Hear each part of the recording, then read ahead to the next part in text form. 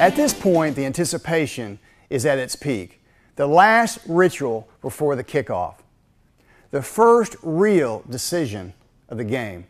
Sometimes this decision will have an impact on the final result of the game.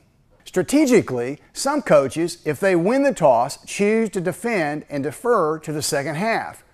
Others want the ball now. Weather conditions and the opponent's strengths often play a role in that decision. Man, we make decisions daily, but did you know that there are some decisions that you can make that might impact your family for years to come? Being in touch with your family and knowing their conditions will enable you to make decisions that benefit your family. Humility, obedience, and prayer, and seeking eternal things through teaming up with Jesus Christ will ensure that you make the best call possible. Man, get off the bench, get in the game. Today is game day, and so is every day God gives you. So come on, man, suit up.